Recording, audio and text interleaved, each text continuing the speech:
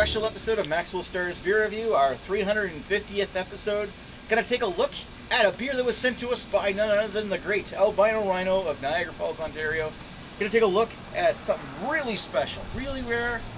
Black Oak's 10 bitter years. I gotta point out though, it says XI because I think their 10th anniversary was this beer was brewed for their 10th anniversary, and I think the 10th anniversary was actually last year. I believe it was. So this was actually XI, meaning 11. So it's 11 bitter years. It says right on the back, 10th anniversary beer, Ken still bitter. So we're getting this one pretty quick. I've had this in the fridge for about 2 weeks since Rhino sent it to me. You know, the timing couldn't be avoided, but the big thing about the rarity of this one is the hops that he used are incredibly rare and incredibly expensive and do not have a long shelf life. Like most hops are used for preserving the beer.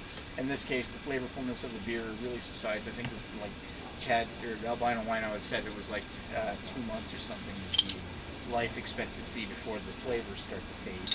Well, let's get to it then. We better get to it. Every second counts. 10 bitter years. I can't believe we're actually getting to try this one because from what I've heard, it's friggin' awesome. Of all the things that Rhino sent us, this isn't the craziest though. Yeah, I know. That's coming soon, don't believe me.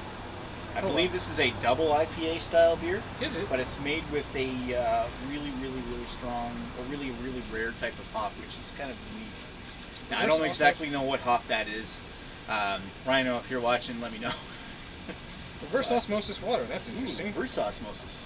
So like extra... osmosis backwards? Yes. Osmosis, like, you know, Ozzy Osbourne? Osmosis, yeah, whatever. Okay, so it didn't get really a whole lot of head off of that one. No, well, but it's strong beer, so it's... Yeah, 8% EBV, so it's not going to kick up a lot of head, although I have seen a lot more head from stronger beers.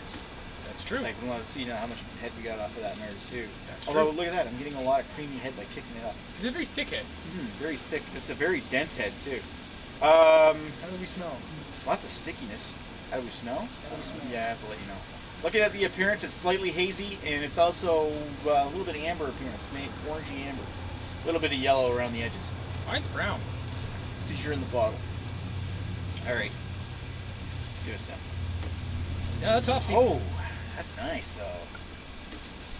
Got a really nice quality, like caramelly kind of grapefruit hop off of that one. Slightly floral. Smells darn fresh. It does smell fresh. Boy, it smells some fruity, though. Nice fresh smell to that.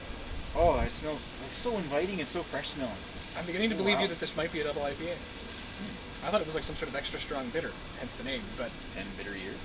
Well, you know what, IPAs are bitter too.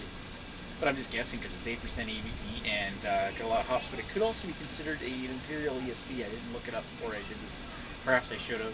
Rhino may correct me. I'll check it before I upload the review anyway, but for the time being, we'll just say it's a double IPA. Call on the bottom here that explains what's really going on. It smells like a double IPA. It does kind of smell like a double IPA. It smells like a really nice, fresh double IPA. Yep. Citrus, a little floral, a little pine, a little biscuit. It's good. Good stuff. Nice, fresh smells though. I want to taste it. Yeah. Ooh, nice. That's nice. Smooth. Oh, that's big earthy note to it. Wow, that really kicks in there at the end, doesn't it? Where it's sort of... So I was like, this is alright, and then all of a sudden, it's like smooth. Right at the very back, as soon as it dries out, then the hops are exposed to the air, then you get this like, really intense, earthy, piney bitterness in the back of the mouth. Yeah, that's pretty awesome. It's not that bad. Oh, wow. Woo. That is intense. Hey Fuzzy, you want to try a sip of this between your Bud Light Lime? Oh, jeez. You want to give it a try, dude? Just give it a sip. I am not a beer tuber. Just give it one sip. Have you had an IPA before? Probably must have. Other than Keith?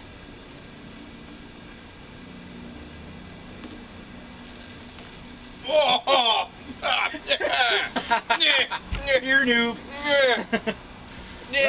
Poison! He's beer longer than me, and he's poison. Well, that proves it. If the for certain people, IPA drinkers may love this. That proves it. We've got our light macro lime beer drinker here, who rum drinker, who has declared it to be poison. Therefore, it must be good stuff. You want to sit down with this one? Let's give it a shot. All right, we're sitting down with this one. Be right back.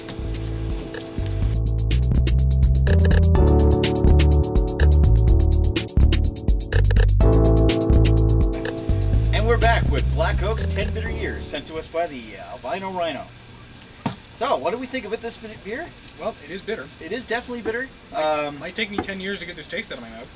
It's not such a bad you know thing. what? It's not a really bad taste, though. It definitely comes across as having, while it's got those grapefruity and citrusy qualities, it's still got a very traditional quality, too, with the earthiness. The earthiness does linger longer than the other hop flavors. Yeah. Like, it's almost like, what Rhino was saying to me is this hop was so rare and so hard to work with, is that, I think he said that, like, 30% of the hops were lost due to sludge.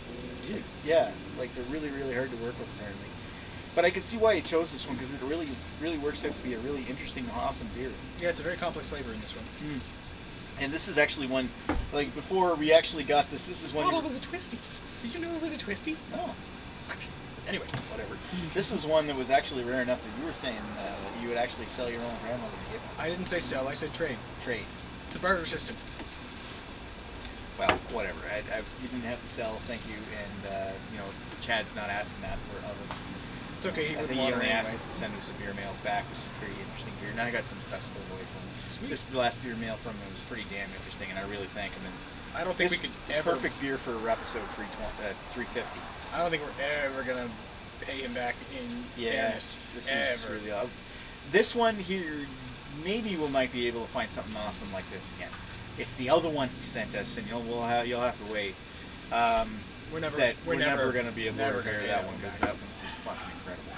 Anyway, so this one here, great double IPA or Imperial Bitter, whichever it is. Either one, it really matches the style. It's a good beer really, either way. Definitely a good beer.